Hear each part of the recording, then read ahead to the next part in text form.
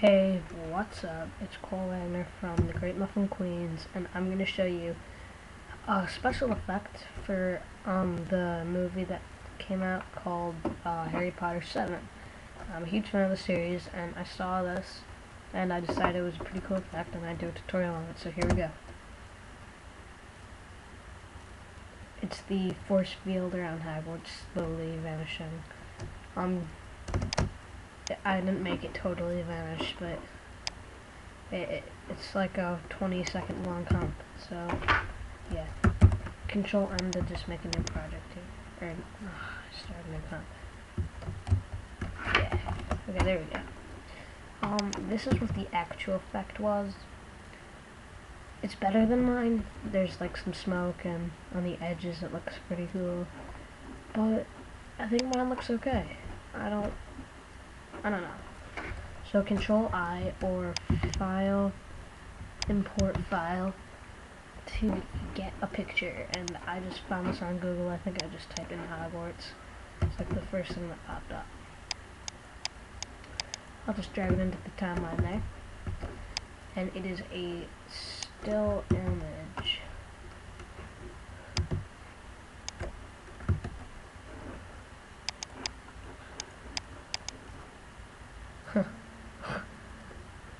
I didn't mean to see that. Okay, sorry. Don't sue me. I didn't see that before. Anyways, yeah, we can just stretch that out. There we go. So the first thing that we're gonna do is do a little bit of color correction. So just to make this look cool, look like it's nighttime. So just drag out a curves and then a hue and saturation. I just turned down the overall saturation of the image, and that makes the colors pop out less. And if you put it all the way down, it's black and white, somewhere around there.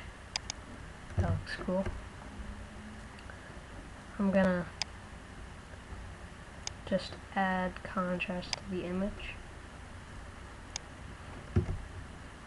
It's a lot of contrast, but okay. Let's go to the red channel. Just take it down. Not so much. Blue channel, and just darken the blues and up in the other ones, you know, not like that. And then we can go to the green channel and just bump it up a little bit. Now go Shift-D to duplicate it, and the one underneath, hit reset, and just make sure you're on RGB and just overall darken the image. Make sure this is the one that's underneath.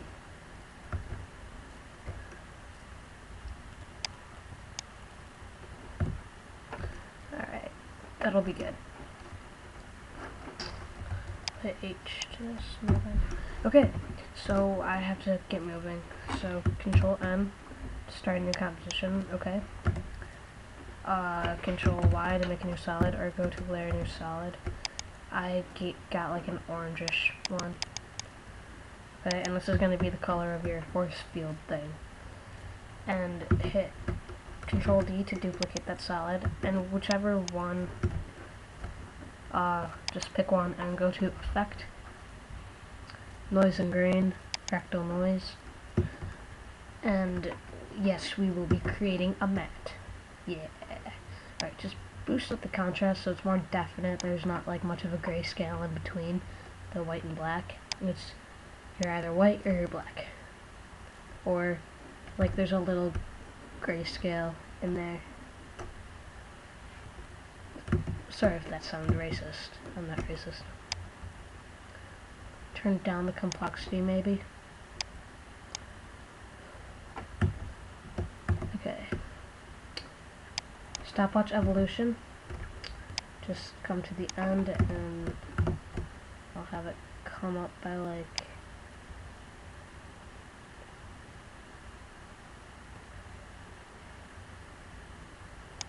by like 4. let's see.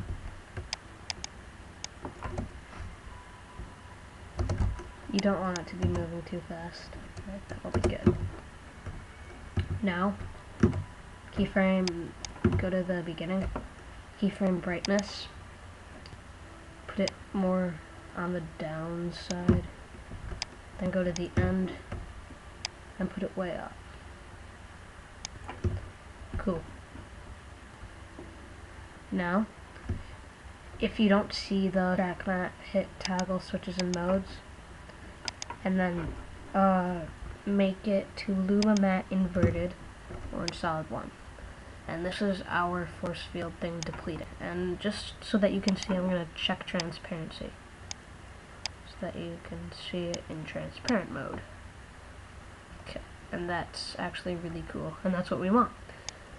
Okay, now we're going to go to our Hogwarts composition. Go to your project, go to comp 1, drag it in, make sure it's on top of the Hogwarts image,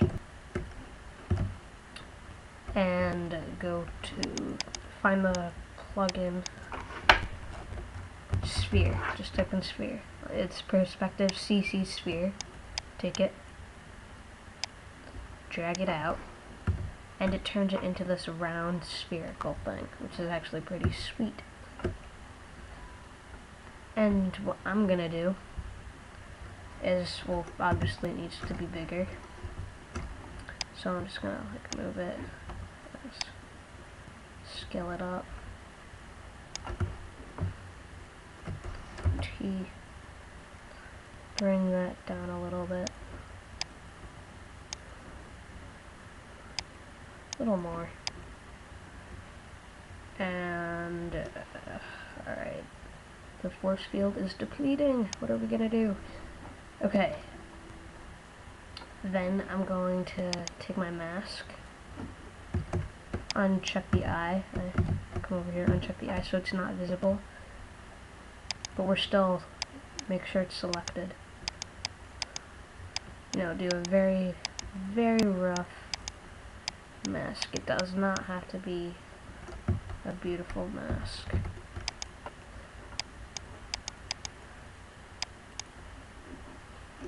And come over here and check the eye again. Hit F and just feather it to some extent.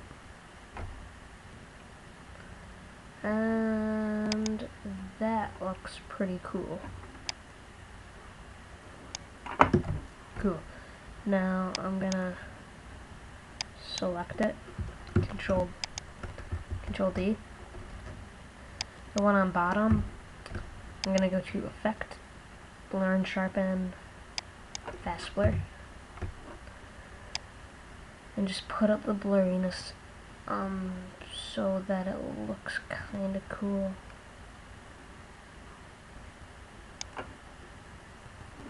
We want a little bit of a spill out onto the rest of the composition. I'm gonna hit T and just drag that up a little. And I'm also gonna take my elliptical mask and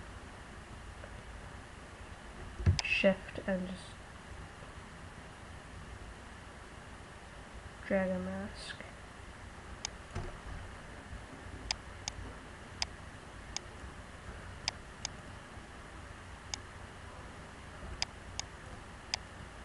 Move this mask over here. Then I'm gonna go to change it to subtract so it looks pretty nice. Now that looks pretty cool.